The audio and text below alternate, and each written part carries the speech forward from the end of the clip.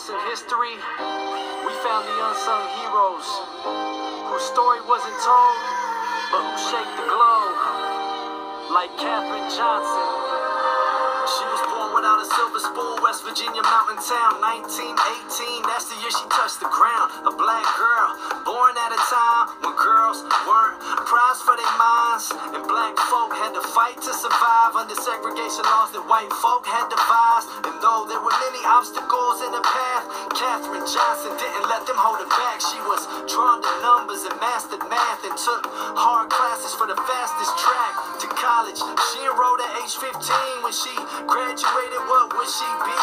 Meanwhile, a program had been created that would lead to the dream of space exploration. This was before computers had silicon chips. Computers back then had a pulse in their wrist. These women at NASA crunch numbers non-stop. Without them, the engineers couldn't do their jobs. Then war broke out. Men saw it firsthand, and job discrimination was banned. So black women like Katherine joining NASA, though segregation split the group in half. Different bathrooms, cafeterias, workspace, and equal treatment hurt in the worst way. She wrote the book, she made the way, she made the motto. She looked up at the moon and then asked us to follow. We fly so high, so on the ground. Our unsung heroes, I can see that. Johnson was inquisitive, always asked why. In the face of barriers, her dream didn't die. She never gave in, no, she wouldn't relent. Though some meetings seemed only for men, Johnson asked if there was a law against women attending them, and then she went.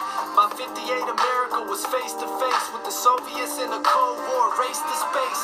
The space race for Johnson especially, man, she was calculating rocket trajectories. The paths they take, doing it right, meant life or death for Alan Shepard's flight. He didn't orbit the Earth, but hey, he was the first American up in space. On John Glenn's first orbit of the Earth, they used an electronic computer to make it work. But John Glenn said, no, don't launch me yet. I want Katherine Johnson to double check. And when Neil Armstrong took a giant step for mankind, well, you can bet that Johnson did the calculations to get the Apollo 11 mission to the moon. This computer was doing what they thought she could never do. To me, that's incredible, and that's why I'm telling you.